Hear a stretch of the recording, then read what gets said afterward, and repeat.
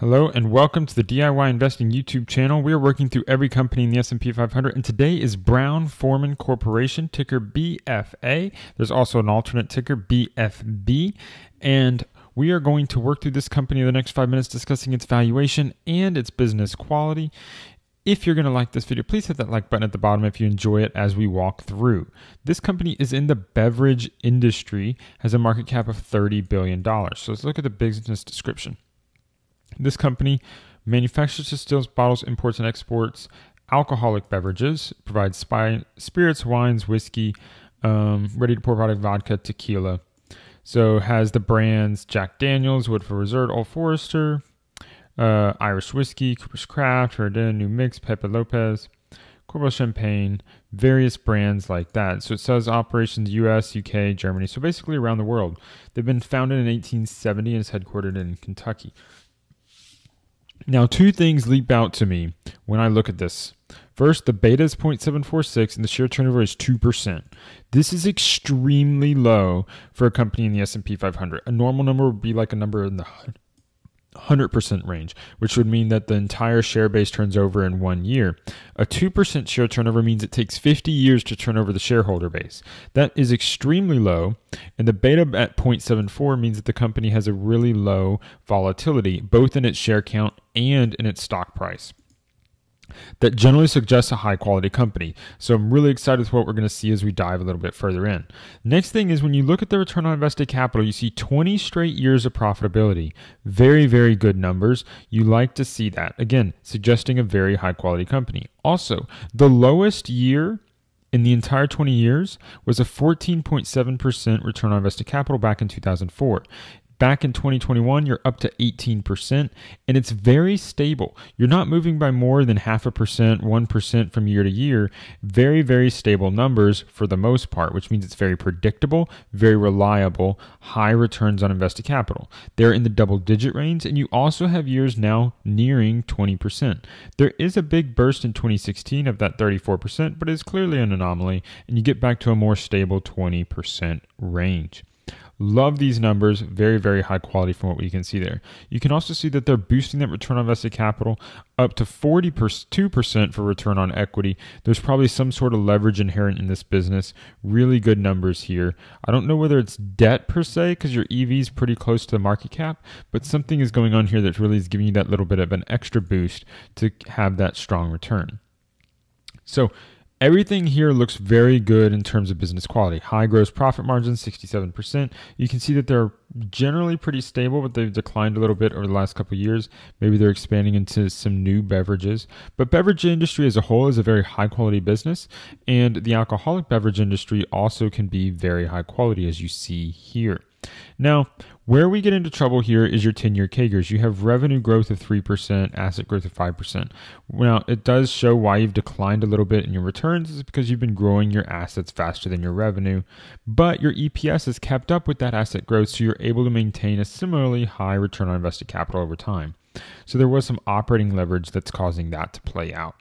Now, the problem is when you look at revenue growth of 3%, you compare that to PE of 37% or 37, something is wrong. This company is clearly way overvalued despite being extremely high quality, extremely predictable.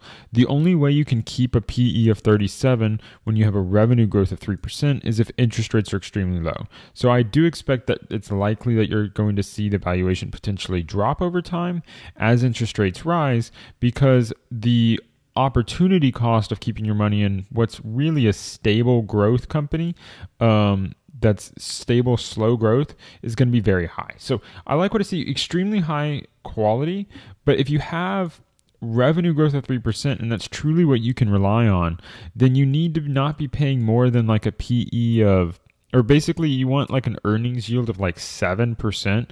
So you need to be paying something like a PE of 14 for a company like this, despite it being extremely high quality. If you want 10% returns though, you really need a combination of earnings yield plus growth to equal at least 10%. So they do have an amazingly high return on equity, but they're not able to grow at 40%. They're not able to grow at 20%.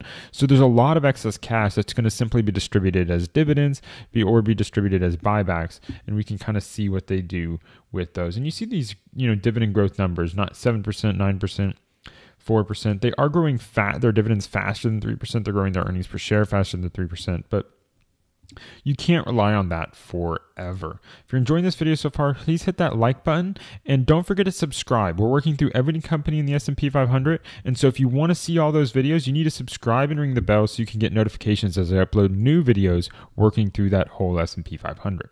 Now again, you see 10 straight years of profitability on the gross profit line, 10 straight years of operating profits, 10 straight years of net income. Great numbers. You're also seeing a declining share count over time. That's because they have a buyback program in place, and that you really like to see that. Again, a very good indication of a quality company. However, you also see that their EPS is almost doubled in a decade, maybe doubled in a decade. So that's really like 6-7% growth. It's not that high. So you have to be careful overpaying for a company like this. Because the only way that you can be bailed out for overpaying is if you have high growth. Now you see the asset growth has been very, very minimal. You basically doubled your PP&E from 400 million to 800 million. So that is, 6-7% asset growth, similar to our earnings per share growth. But they've also grown goodwill a little bit, but they haven't grown intangibles. So overall, pretty good numbers here. The long-term debt has gone up. They do have some leverage here, $500 million to $2.3 billion. So you can see a little bit of that leverage that's boosting the return on equity. Now in your cash flow statement, we can clearly see that they have very, very minimal stock-based compensation. So what did you say? This was a $30 billion company? So for a $30 billion company, only having $10 million in stock-based compensation, that's very, very minimal. Especially when you look at some years, they're buying back more shares than they issue in a decade. So very, very good sign. But it's not stable share buybacks. It appears that they're being opportunistic, which is actually kind of good. They're really focused on returning their money through dividends. So that's something to be aware of. Overall, very good company. Brown-Forman would definitely go on my watch list. This stability here in the high return on invested capital, always being above 15%, always being a profit, 20 straight years of profits, 20 straight years of double-digit return on invested capital, very high quality. You have strong gross profit margins over 50%. You have strong return on equities over 20%, strong return on invested capital over 20%. The only downside is really your valuation. That's just a little bit high compared to your revenue growth. So I love this company. This looks great. Would definitely something I'd be interested in the future. Everything in the beverage industry tends to be really good. The only downside is that it's not growing super fast. And so without, stealing market share, you're going to be kind of capped by the growth in the industry. If you like this video, please hit that like button. Don't forget to subscribe as I work through every company in the S&P 500. You're going to want to see those videos. You need to be subscribed and hit that bell so that you can get more videos as I upload them each and every week. Thank you for listening. And until next time, stop paying fees, start building wealth.